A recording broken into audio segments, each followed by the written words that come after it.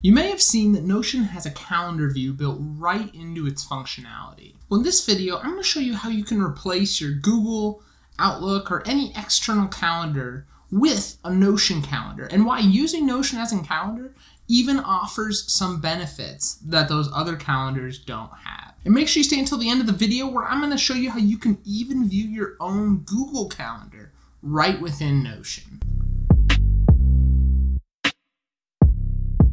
But for those of you who don't know, my name's Daniel English, and this channel is focused on increasing value in tech, productivity, fitness, and lifestyle. And if you're enjoying this Notion series and want to see more, click the like button below, subscribe to the channel to stay up to date on more Notion videos as they come out, just like this one. With that being said, let's jump into it. So you'll see here we're at this blank screen here, and I'm going to basically just from scratch show you how you can start to create your own calendar within Notion and show you some of the awesome functionality that this has.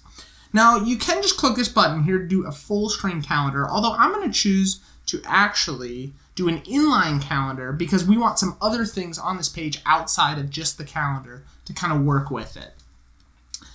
So we will just call this calendar here, and then we're going to go here and go calendar, but we're going to choose the inline calendar. And so I'm going to call this Daniel's calendar. And you'll see it brings up a month of where we are at today. And the awesome thing about this is it functions a lot like a normal calendar. So you can, if you want a new event, you can click new. And I could click love my wife. If there was an everyday option, I'd have to choose that.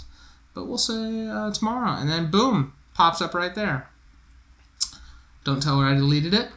And now it also has the functionality of, you can go to each day, there's a little plus button, you can add an item, and you'll see that the date is auto-populated for the day that you choose. So that is really cool, as it just works like a normal calendar. Now the cool thing about events in Notion, and this is something that really separates it from like a Google Calendar, is when you create an event in Google Calendar, there's very limited functionality as to what you can do within the event. You can choose time, you can maybe add another person or stuff like that. But within Notion, you'll see if I had an event here, and I could write work on research paper as the event, but then I've got an entire page here that I can do more stuff, and I can add more blocks and more pages within pages, and I can plan my whole research paper in here. And that's something that you just cannot do within other calendars. So Notion, while it is very limited compared to like a Google Calendar in certain areas, it connects to your work in ways that those just cannot do. And you'll see here, so we add this and it adds as an event. And let's start, adding, we'll say I want to work out, and you can go and add specific times. I'm gonna work out at 9 a.m. And this is one downside, is the inline calendar has, when you include events with like times, it starts to cut it off. However, if you do the full screen calendar, that doesn't show up like that, which is good to know. But the reason I wanted to do an inline calendar is to show you the way that I handle recurring tasks. And that's kind of if I could think of the #1 complaint people have for why they don't use Notion as a calendar, they say recurring tasks. They don't have a good way to do recurring tasks. And that's true, but I want to show you a couple ways that you can do recurring tasks within Notion that really isn't that bad. And it's going to really depend on what the type of task is. So for example, let's say I have a weekly task or thing I need to do that is take out the trash. And I need to do that every Tuesday. So I'm going to add here, take out the trash.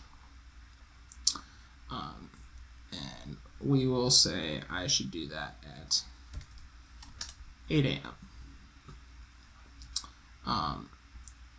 And so we have take out, and let me take the time off so we can actually see take out the trash. And again, this is where a full screen calendar would work really well. But what you can do is basically whenever I get to that date and I complete it, what I do is I'll just go in and just immediately change it to next week. And you know, it's one click. I don't think that's too hard to do. It's not as convenient as just having an automatic recurring task, but that is one easy way that you can do, is just every time you complete it, immediately change the date to the next one. However, what about something, you know, an example in my life would be like, I want to work out 5 days a week, every week. So working out is a very common task. So this is where a little trick I found is using a template button. So you'll see I pull up template button here, and it's asking you to configure the template button. So we are going to change the button name to create workout. And then what we're going to have, we just want this just to be text. And we want it to just say workout when it creates the event of the workout. And so you'll see we hit close. And so now I have this button down here that I can click, and I can click, and whenever I click it, it creates a workout that I can immediately just drag into there, and I can drag into there. So you'll see this, you know, what it takes me all of 5 seconds to throw workouts in for the entire week. There we go, and workout. And I could pick a specific time, and you can go down here and add more buttons. You know, I could add a button for, I don't know, what's something I would go for a run. And we'll just call it create run. And then you could even go here and drag these and put them side by side. And now I've got a create run event that I can throw in.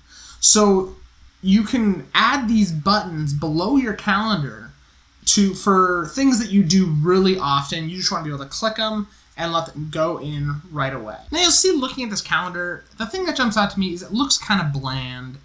Everything kind of blends together. It's all white, and unfortunately you can't color code the specific boxes yet. But one way you can do it is by adding tags into it.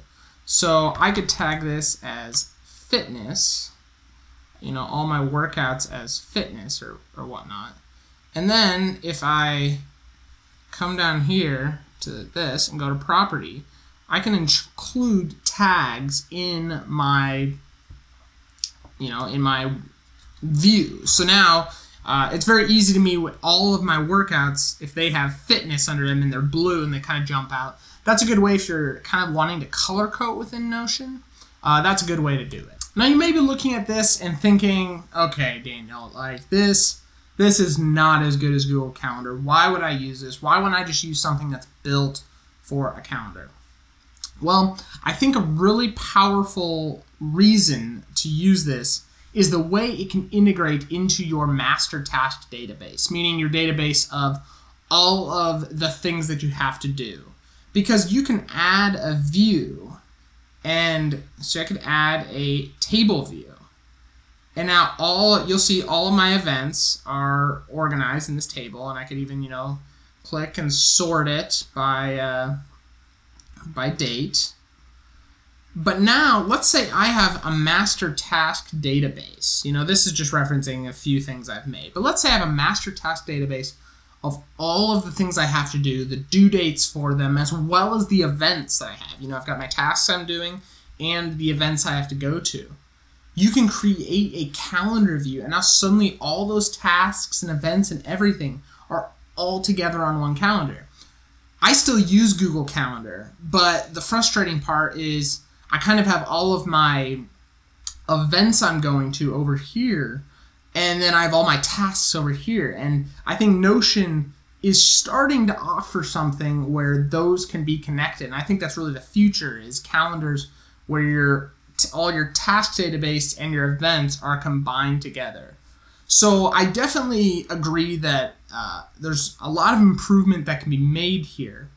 But I do think this is a really cool start. And I do think for some people who maybe don't need all the functionality of calendar, of Google Calendar, and are okay with some of the slightly tedious nature of running a calendar in here, they might really like this. And I think a big benefit that jumps out immediately is just the amount of detail that you can have within each event. I mean, you know, I could have literally a template for my entire workout routine in there. I mean, that's just, I could have all of my tracking for my workouts within each page of how I did for the day. You know, I could add a vacation, you know, button template. You know, we create a button and it's called vacation, and it's got all of my stuff for vacation, you know, stuff to bring, where we're going, logistics, all that. And you just click a button and drag it into your calendar. And I mean, that just, you just don't get that in other calendar apps. So I think that's really cool that it has offerings like that in here. Now, in terms of disadvantages, I mentioned it earlier, it's still not great at recurring events. You know, there are workarounds that I mentioned, but it's kind of just like, come on, like you have a calendar. Recurring events are so common. I just wish they would add an easier way to just make things weekly, monthly, stuff like that, and that would really take this calendar to something that can replace Google Calendar for almost anyone. And speaking of Google Calendar, I also just wish there was better Google Calendar integration. And I'm going to show you in a little bit my tip with how you can view Google Calendar in here. But currently, there's no way for it to sync into your Notion calendar and have those things. I mean, if that would just absolutely blow my mind if there was a way where my Google events and everything could sync into my Notion and all my tasks and stuff and have those just automatically. I mean, that would be the greatest thing ever. And so speaking of that, my bonus tip for today is going to be how to view Google Calendar within your Notion setup. And so what you're going to want to do is you're going to want to actually go to your Google Calendar. So go to here, and I have stuff going on. And you're going to want to go over down to your calendar that you're going to want to sync. You have to choose one of your calendars. So this could not be great if you have multiple calendars. But for me, it works fairly well. And you're going to click on these three dots here, and you're going to click Settings and Sharing. And the first thing you want to see is you're going to see this Access Permissions. You're going to need to make sure that says Make Available to Public. Because then you're going to go down, and you're going to see public URL to this calendar. And if you copy that, and then we're going to head back over to Notion, and we're going to go down here, and then we are going to add a block and say embed. And it says embed link, and we are going to paste that public link that we just copied. And click embed link. And it's loading, and you will see we have my Google Calendar that we can, let's see.